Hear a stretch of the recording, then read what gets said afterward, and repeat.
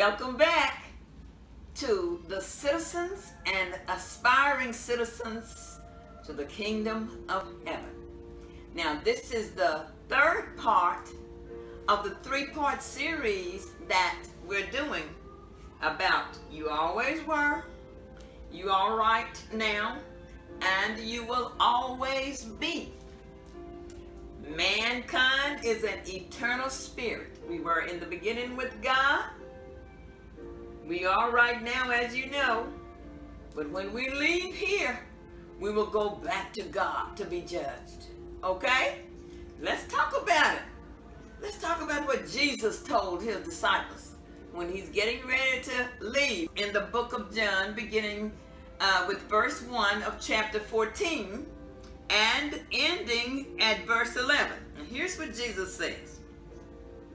Don't let your hearts be troubled. Trust in God and trust also in me. There is more than enough room in my Father's home. If this were not so, would I have told you that I am going to prepare a place for you?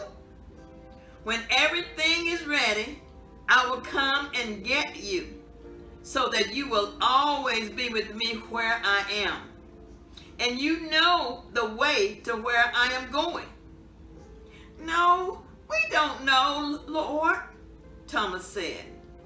We have no idea where you are going. How can we know the way? Jesus told him, I am the way, the truth, and the life.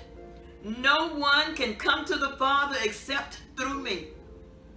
If you had really known me, you would have known who my Father is. From now on, you do know him and have seen him. Philip said, Lord, show us the Father, and we will be satisfied. Jesus replied, have I been with you all of this time, Philip, and yet you still don't know who I am? Anyone who has seen me has seen the Father. So why are you asking me to show him to you? Don't you believe that I am in the Father and the Father is in me? The words I speak are not my own, but my Father who lives in me does the work through me. Just believe that I am in the Father and the Father is in me. Or at least believe because of the work you have seen me do. Do you see this? When Jesus left here, he said he's going to prepare a place for the saints, for the citizens of the kingdom of heaven. And when it's all said and done, he's going to come back. But he said nobody would know the day nor the hour, not even the angels in heaven. Nobody knows but the Father. Are you ready? Are you ready to meet Jesus when he comes back? He said when he comes, he will have his reward with him. And he will be able to pay every man and every woman according to their deeds. And that means children who are at the age of accountability, who understand the right from wrong and know what's going on. Okay, we're going to go on and read another passage. We're going to read in 2 Corinthians chapter 5. This is Paul talking about our new bodies. Remember now, you just see my earth suit. You don't see me. And when I look at you, I don't see you. I just see your earth suit. It's just like a slug in a shell, a snail's shell. You know, the slug gets out and so forth and on, and he can go back in, and he ducks and hides. Oh, what a beautiful snail. Well, you just see the shell. This is what you're looking at right now. The shell. You don't see me. Okay, let's go on and read in 2 Corinthians chapter 5, starting with verse 1, and we will read through 16. And this is what Paul is saying, okay? For we know that when this earthly tent we live in is taken down, that is, when we die and leave this earthly body, we will have a house in heaven, an eternal body made for us by God himself and not by human hands. we grow weary in our present bodies, and we long to put on our heavenly bodies like new clothing. For we will put on heavenly bodies. We will not be spirits without bodies. While we live in this earthly body, we groan and sigh. But it is not that we want to die and get rid of these bodies that clothes us. Rather, we want to put on our new bodies so that these dying bodies will be swallowed up by life. God himself has prepared us for this, and as a guarantee, he has given us his Holy Spirit. So we are always confident, even though we know that as long as we live in these bodies, we are not at home with the Lord. For we live by believing and not by seeing. Yes, we are fully confident, and we should rather be away from these earthly bodies, for then we will be at home with the Lord. So whether we are here in the body or away from the body, our goal is to please him. Amen. For we must all stand before Christ to be judged. We will each receive whatever we deserve for the good or evil we have done in this earthly body. Praise the Lord. Hallelujah. All right, we're going to go on to 1 Thessalonians chapter 4, beginning at 13, talking about the hope of the resurrection. Oh, precious people, I'm just touching on the subject. And there's no way in the world I can exhaust this. I will be forever and a day. So let's go on and talk about the hope of the resurrection in 1 Thessalonians chapter 4, beginning at verse 13. And now, dear brothers and sisters, we want you to know what will happen to the believers who have died, so that you will not grieve like people who have no hope. For since we believe that Jesus died and was raised to life again, we also believe that when Jesus returns, God will bring back with him the believers who have died.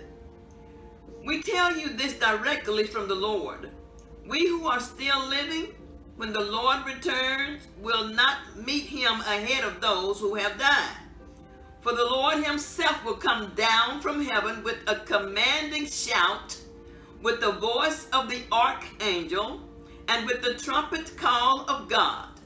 First, the Christians who have died will rise from the graves. Then, together with them, we who are still alive and remain on the earth will be caught up in the clouds to meet the Lord in the air. Then we will be with the Lord forever. So encourage each other with these words. Let's encourage each other. When we leave, when our loved ones leave who are in Christ, we're not grieving as though we have no hope. Because if we continue and remain in Christ, we will be able to see them again. Because let's talk about this. In Acts chapter 1, when Jesus had finished his course after he had walked around 40 days on earth after the resurrection and seen by all these different people, he's getting ready to leave, and he called his disciples together. And it's in Acts chapter 1. And when he was telling them to do not leave Jerusalem, but go and stay there until they receive the Holy Spirit, and that they will have power to be able to do what they need to do on this earth. They will be given power after the Holy Ghost has come upon them. Well, when he finished saying that, he was received up into heaven. And this is in Acts chapter 1, and beginning at verse 9.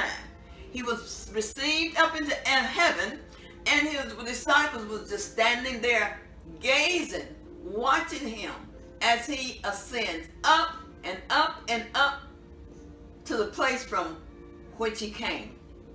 And then there were two men dressed in white, dazzling white, and I'm assuming, and you probably will too, that they were angels. And they said, "You men of Galilee, why stand you there gazing?" This same Jesus that you see going away is going to come back in the same like manner.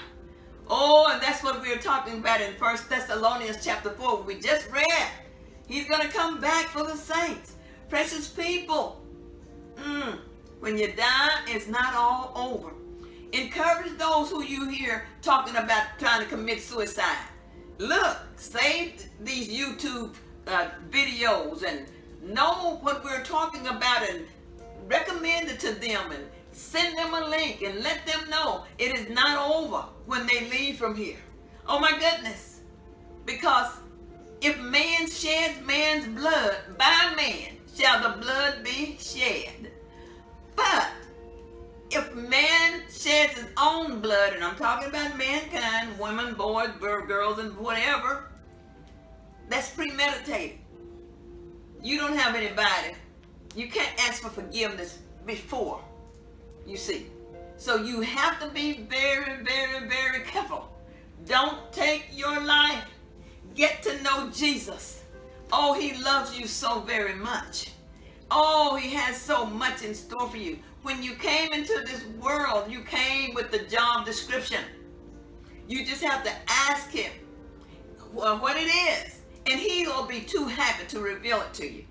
If you need some more talking about this, and I'm sure there's a lot of stuff on YouTube. Just go to YouTube and type in some suggestions. What is it that you want to know? I just say you can find anything on YouTube. And I praise the Lord for YouTube. Oh, but I'm so sorry about all the censoring. And I hope that what I'm saying won't be censored and you won't get a chance to know about it. Because you need to know this. There is life after death. Okay?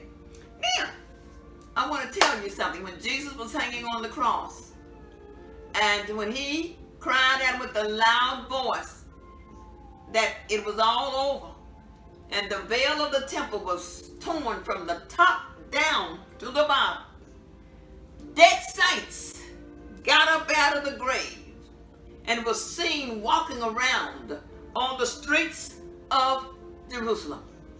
And people saw them. You see, it's not over. Just because you died, that's not the end. You will get new bodies, and you will be in the presence of the Lord, or you will be in the presence of the devil. Oh, don't let him trick you. See, the word of God says in 2 Corinthians chapter 4, verses 3 and 4, if this gospel is hidden, it is hidden from those whom the God of this world, oh, slew for the devil. The God, he has blinded your mind. He doesn't want you to know the truth. Don't settle for that. Listen, if you're the only one, you don't worry about your friends. You can't be concerned about your family. Nuh-uh. If they don't want to go with you, go by yourself. There's so much on YouTube. You don't have to worry about trying to hunt everything for yourself. You just type in a subject and it'll start pulling stuff up. Oh my goodness. Precious one, accept Jesus Christ as your Lord and your Savior. Confess Him with your mouth. Say that you believe that Jesus is the Son of God and He came to save you from your sins. Confess your sins. Tell Him you're sorry for your sins. Repent of them. Turn around and stop doing what you've been doing. You already know what's wrong. Nobody has to tell you. You know. Stop doing it, precious ones. Live for the Lord Jesus and be blessed. All right? If this series is a blessing to you, don't forget to subscribe. And you will know whenever I post another video. Also, click like, make comments. The Lord bless you. And just know that I love you. But Jesus loves you so much more. He made you for Himself. Amen? Bye-bye.